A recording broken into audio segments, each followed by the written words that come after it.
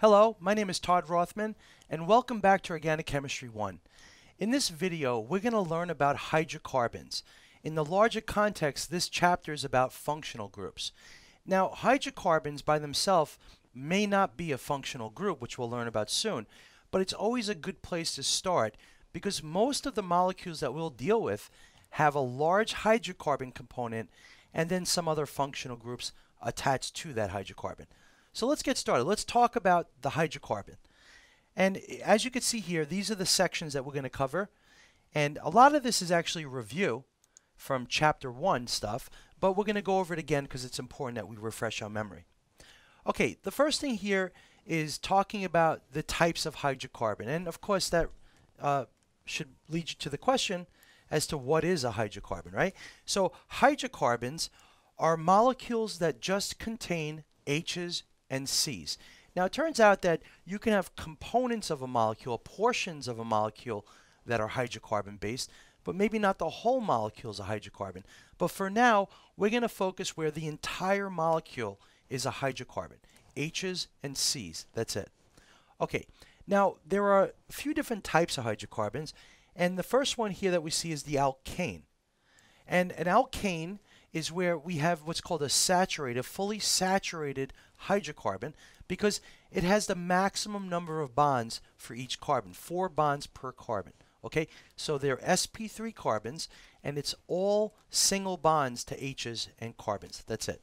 Okay, now when you have a hydrocarbon like this, so let's write that out. This is fully saturated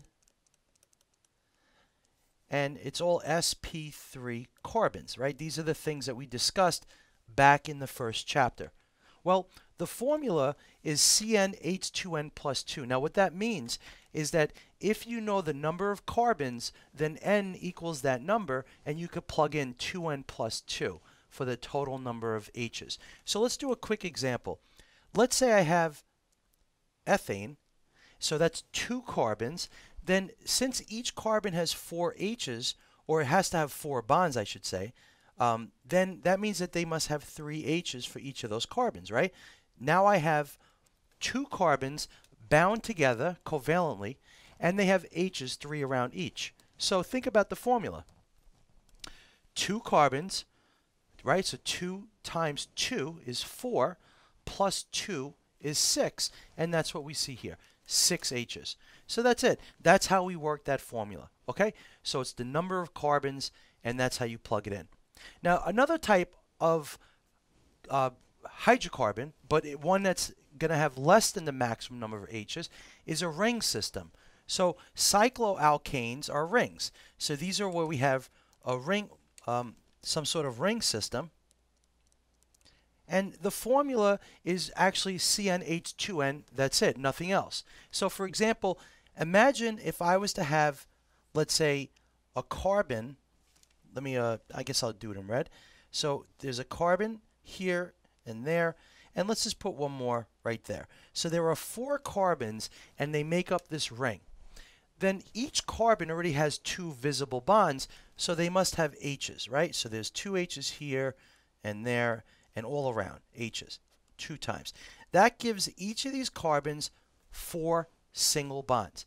So this is a cycloalkane because it's a ring, and that's what it would look like in terms of filling in all the H's. Now, if you think about the formula here, it should be 4 carbons times 2 is 8. And so as you could see, we have 8 H's all around this cyclic system. So that's how this formula works. 2 times the number of carbons, in our case 4. That'll tell you the H count. Okay, now this cycloalkane is sp3. Every carbon is single bond. There's no double bonds. Now you could have cycloalkenes and alkynes. We'll learn about them later on. But for now, we're going to deal with a cycloalkane. Okay? Next one up is alkene. And notice that the alkene formula has the same formula as the cycloalkane, because we're removing 2 H's to make a double bond. I'll show you that thought experiment right now. Let's say we have right here a fully saturated alkane. Okay? Now, if I wanted to make this alkane into an alkene, then the carbons have to double bond to each other, right? So we have to make a double bond. And the way that we would do that is by erasing an H from each of these two carbons and in turn allowing for a double bond to form between them.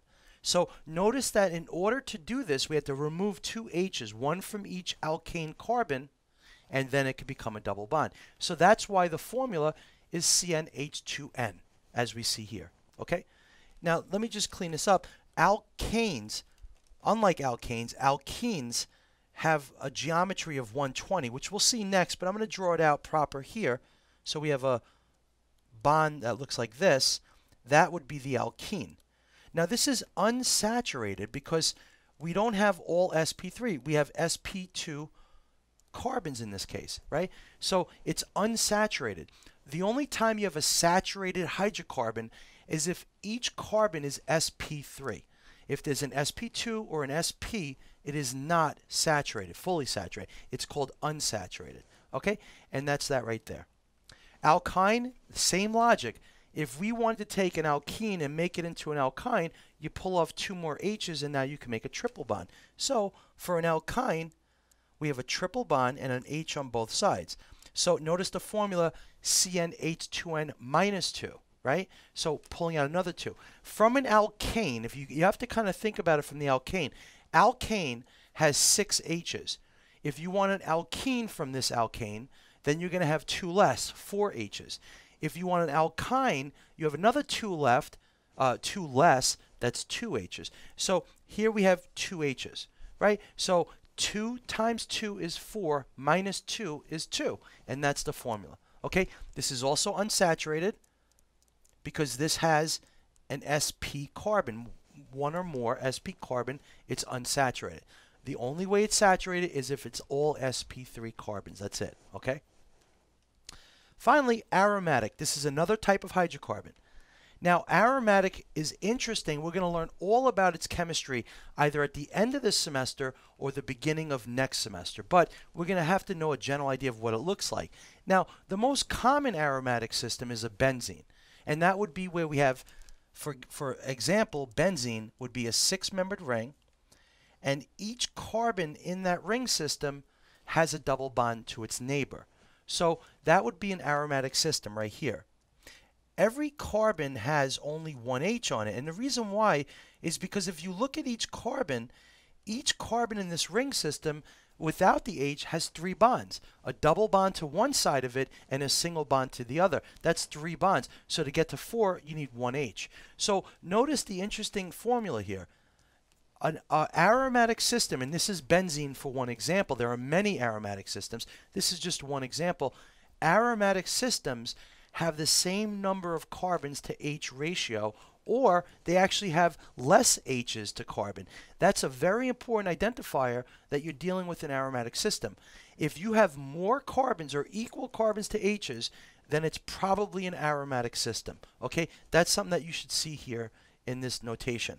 So aromatic system, one example is benzene, and there are, like I said, many examples, but we don't have to learn about all the rules. There's a bunch of rules to determine aromaticity, but we're not going to learn those rules right now.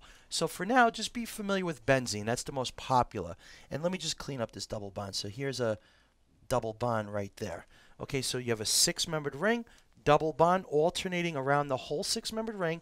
So double, single, double, single, double, single, all the way around. That's your aromatic system. Okay. So as I mentioned before, saturated hydrocarbons, all carbons must be sp3. Unsaturated, either one or more carbons are not sp3. They're sp2, they're sp, and that's how you know it's unsaturated. So aromatic systems are unsaturated, right? Because every carbon is sp2, and so it's an unsaturated system. Okay. So that covers hydrocarbons, and this is as far as I want to review. Remember, this is all review. A lot of this stuff we discussed back in Chapter 1. So if there's anything that's not clear, which I don't think is the case probably, but if it isn't clear, then you should go back to Chapter 1 and take a look. Okay, let's go on to the next one. Now this is